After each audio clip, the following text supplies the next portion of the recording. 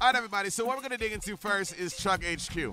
So how does Truck HQ actually work? First of all, welcome to Skrongwire. If you're not familiar with this, this is a tech stream, a podcast. We're going to be talking about tech, how we do things here in AWRebels. That's just going to be what we do here. Skrongwire doing it up as always. Welcome to the best stream of your dang life.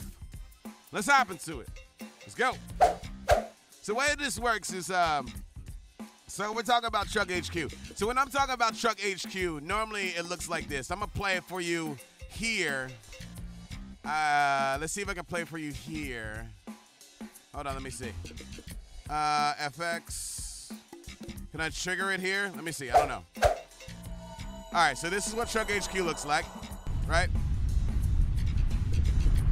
And you're going to see. So you see me right here, right? Now I'm in front. Right? I'm in front of the gate. Now I'm behind the gate. Right? That's when we crawl underneath. Run, right? And now we can just run like this, right? So we're running, we're running, we're running, we're running, we're running, we're running, we're running, we're running, we're running. Oh my gosh, oh my gosh, oh my explosion. Boom. And then you hide. Come back up, you're like, ah! And then this is on top of me, right? This little fuzz thing's on top of me, so is the kick. So some things are behind me, some things are in front of me. How do we put everything in between? And then we, oh my God! And then we fall down on the ground, okay? That's what the Truck HQ normally has, right? That's what you use to see him. So, Truck HQ, the way that this works is that here's OBS. Here's another instance of OBS.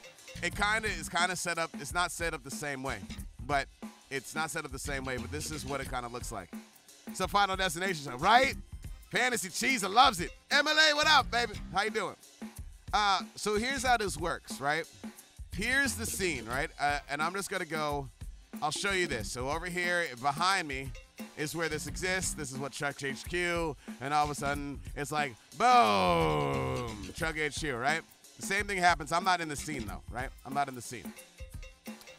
So what this is right here, and I don't have it set up so I can zoom in, really. But I'll make it bigger for now. So this over here is the sources, right? So in OBS, you have your scenes and then you have your sources, right? Over here you have your source. This is what we're seeing right here. Rashad, what up, baby? This is what we're playing with, right? In OBS, there's two different videos. That's the main thing to keep in mind. There's two different videos. One is the foreground. How do I shut the magnifier off? Oh, crap. I don't know. So there's two separate videos. There's two separate videos here, right?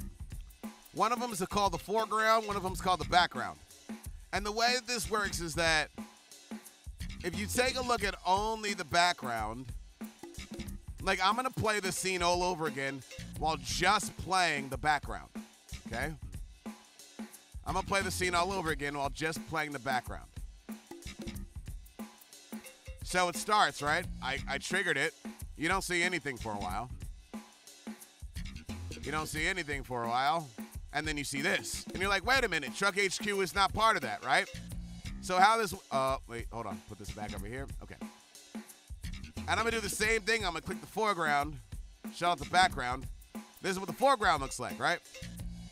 It's like, oh, you're familiar with this part. Oh, all of a sudden, bam, Truck HQ, then it's cool. Then all of a sudden it goes dark. You're like, why did it go dark? But wait a minute.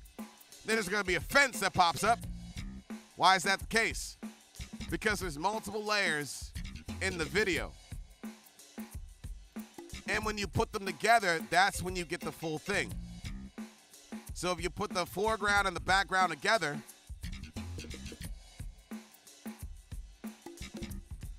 that's when you get the full picture of everything. So after this, it might be a brief black moment.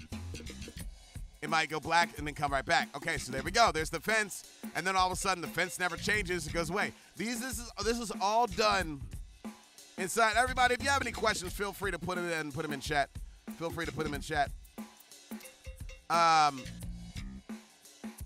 So there's two. You got to do this in Premiere or whatever video editor that you have, and you got to use the alpha layer if you're actually doing some transparency stuff.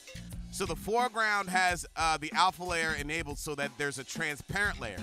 So if you look, that transparent layer exists right here, as you just saw Moose Lee come out like that. And this is just transparent so you can see the background. So all we do, if you take a look right here, the foreground, you got to understand what scenes and sources are, but if assuming you know what a scene is, if I go to sources, inside of this one scene called Truck HQ over here, I have a couple things. That foreground video that I talked about, I have this background video that I talked about, and I have this right here. Here's the cool part, all right? This right here is essentially my camera. Now, I don't have a setup for this particular computer, but this is where you put your camera. So guess what? This works from the top down. So you have your foreground, that's what you see first. Then you have the cameras, which is what you see me. Then you have the background, which is what's going to be behind me.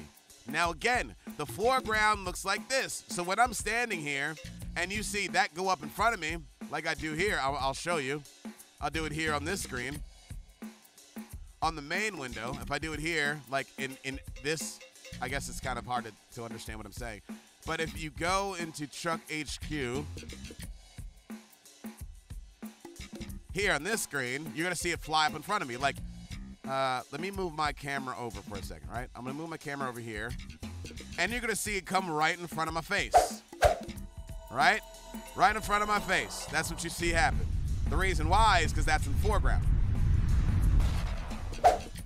Right? That's in the foreground. So, going back over here, the foreground starts, I have my camera, then I have the background. So, again, foreground video, main, that's my camera, background. Now, these two things exist because I like to put certain things in every single scene. I have a group for my audio, I have a group for my background. Those don't really matter. These are the three things that matter the most, what I have highlighted right there. So again, foreground, simplified version of the same video, only the top layer with an alpha layer so that you can have some transparency. The camera for us, and then also the background where we stand in front of. I think that explains it. Anybody have any questions? Perfectionals, baby. Anybody have any questions for how Truck HQ works? That's how Truck HQ works.